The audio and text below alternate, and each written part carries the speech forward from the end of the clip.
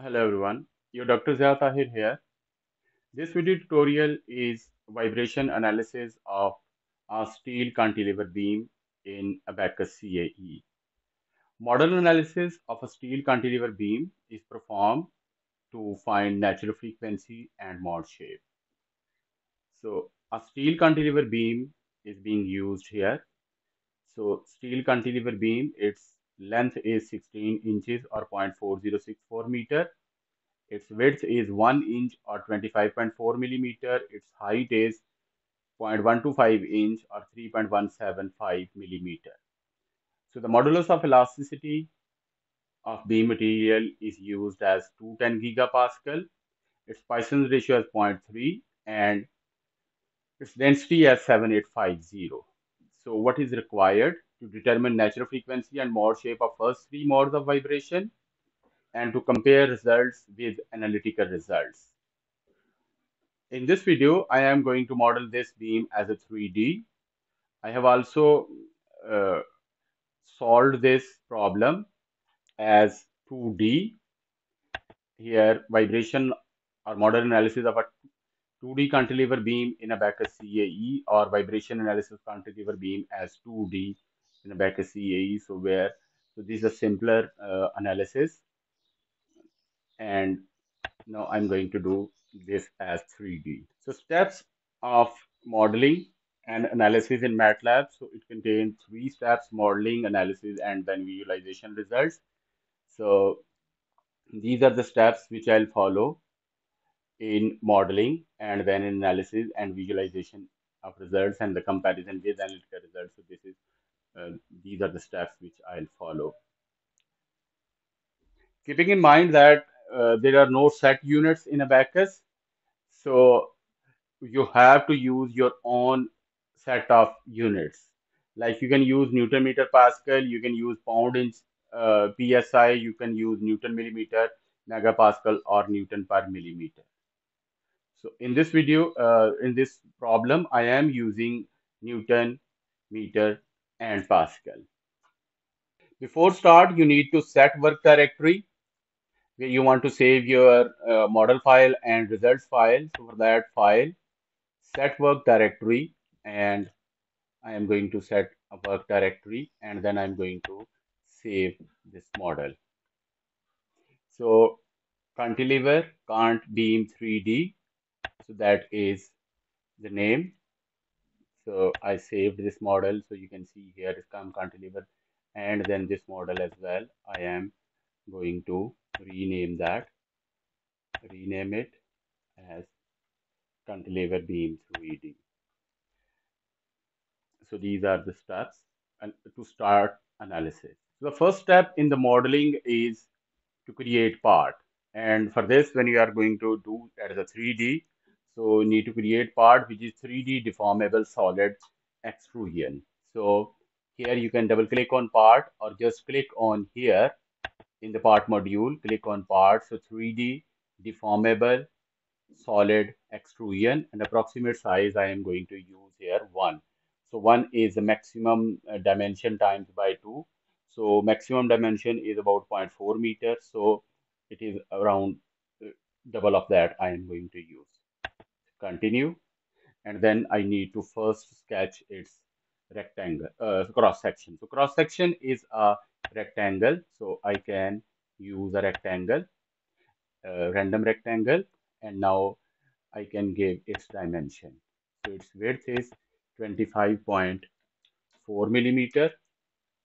So 25.4 into 10 to the power minus 3, and its depth is 3.175 millimeter. So 3.175 into 10 to the power 3. So now that is model. So I can drag this model to the origin. So just holding it and then I can drag it or wherever I want, but let's say, so now that is the cross section. So once cross section is done, so I'll cancel procedure, done. And now it says that extrude. So that is the length which is 0.4064.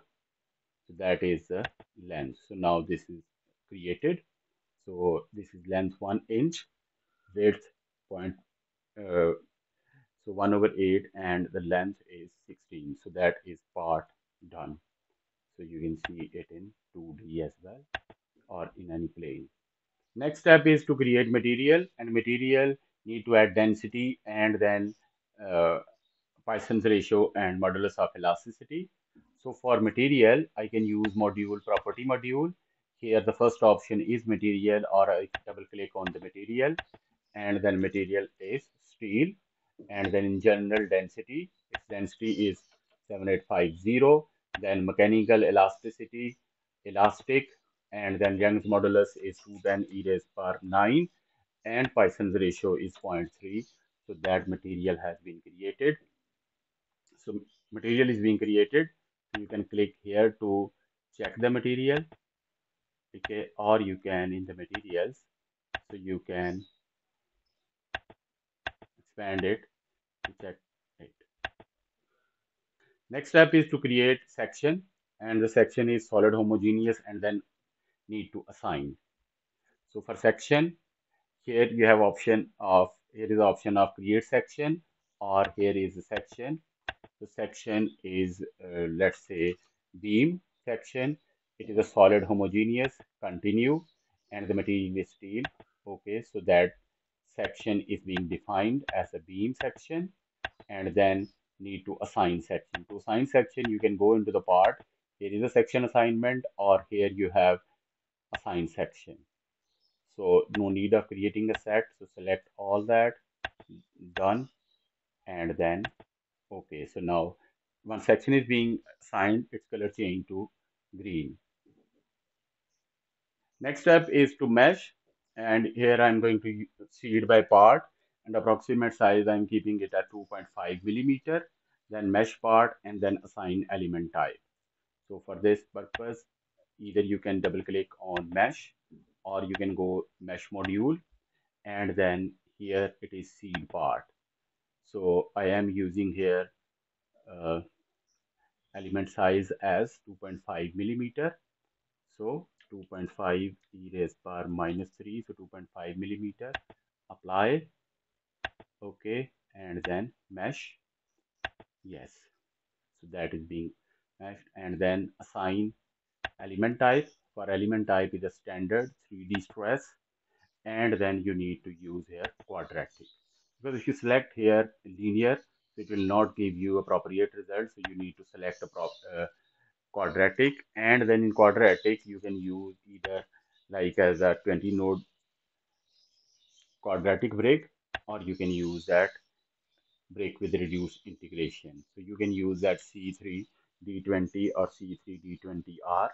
So most of literature uses that with reduced integration, but like for this particular problem, if you are using that C3D20 or C3D20R, the results are not that different, or there is no significant change in the result. So now here by default it is C3D20R element is that is element is selected. Next step is assembly to create instance. So that is simple. Either you can click on assembly here, or you can go here assembly, create instance. Okay, so instance being created, and here you can see that your part is there. Next step is to create step, and the step is linear perturbation frequency. I'm going to name it as a model, and eigensolver is length loss, and eigenvalues requested are 5. So it's very simple. Either you can go into step and create step here, or otherwise you can go to step and then create double click to create step. Step is model and linear perturbation, and then frequency, continue, and then nonlinear geometry off. Eigensolver is length loss, and maximum values I am going to request here 5. Although in the problem is required 3, but I'm going 5 for like 2 more, and then I explain in the results of why I'm going for 5. Okay, so now you can see here the model load step is being created. The next step in the load module need to create boundary condition, and boundary conditions are displacement rotation. So need to set as initial and fixed boundary conditions are used at the fixed end. So you have option here in the load module. So here is the create boundary condition, or you can double click on boundary condition here, and step is initial, mechanical, and then displacement rotation. You can go for this option, symmetry and dissymmetry or in caster, but I'm going for displacement rotation. Continue, and then this phase I am going to select as fixed. So done, and I am going to set all rotational and translational displacements at 0. So now these are the boundary conditions set on one end. So the modeling is done. The next is analysis and need to create job and then data check and then submit. So here in the module you have job. So this is create job, or you can double click on job to create job. So I have named it as cantilever beam 3D, cant beam 3D. Continue. Okay. And now this job has been created. Now I am going to submit for data check. So data check is important. Like if you have missed anything, or if there is any problem in the model part, so you can easily identify. Like once you set it for submit for analysis, so then it might take some time, and after some time it gives you an error. So data check is complete without error. So now I'm going to submit. So job has been completed. So analysis is completed. Next step is visualization of the results. And for visualization of results, you can right click on here to get results. Okay, or file. Here you can go open and then okay. So now you have your result file here. That is a base state. Then that is the first mode. That is the second mode, and that is the third mode in the deformed. So I am going to plot contour on both shapes, both deformed and undeformed. So that is a base state. And here you have like frequency of the first mode. It is 16.131. Then that is the second mode. And for second mode, frequency is 101.06 Hertz. The third mode is not what is required because this is in XZ plane. So that is the third mode not required. We are looking for in YZ plane basically. We are looking for in YZ plane, and you can see in YZ plane, so there is no mode. And then we have that fourth mode now. So that is the fourth mode. So fourth mode is actually the third mode in YZ plane, or in the plane in which it is we need. So that is in XZ plane. So that is not required. We are actually looking for mode shapes in YZ plane. So in YZ plane, first mode 161.131, then it is 101.6 second mode, and then that is the third mode. That is the third mode.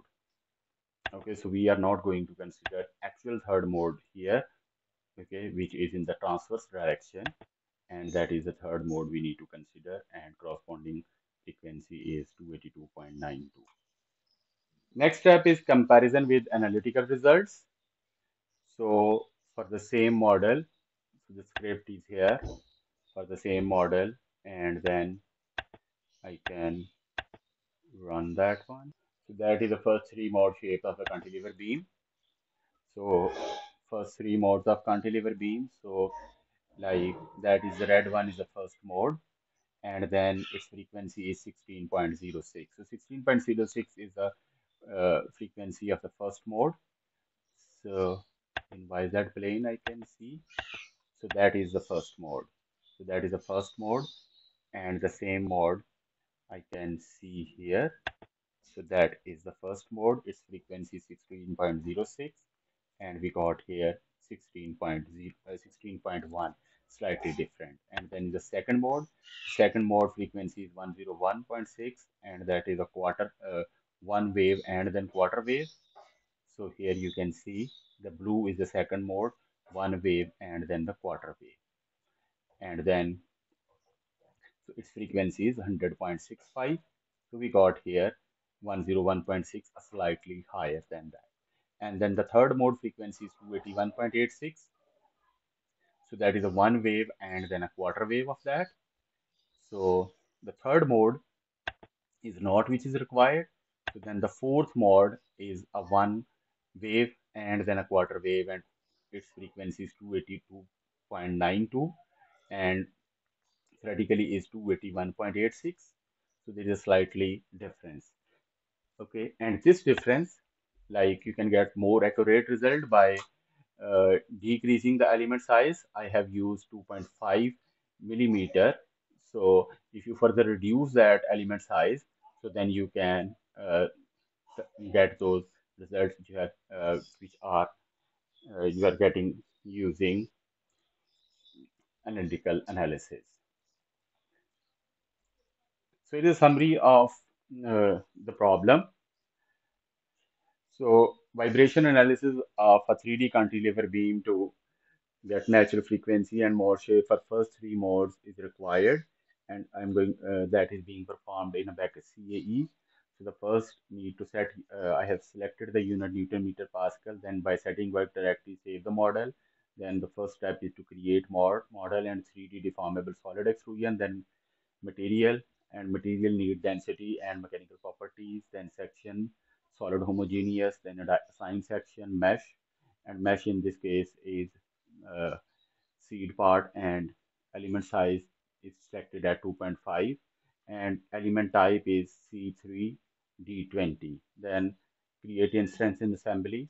Then create step, and step is a linear perturbation frequency, and eigensolver is used as length loss, and eigenvalue requested are 5.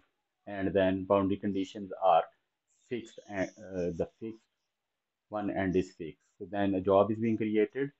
So job is first to apply data check, and if there is no problem, then submit it. And finally the visualization. So the results for natural frequency and mode shapes are obtained, and then the comparison with analytical results performed. I hope you find this video helpful. Thank you very much for watching.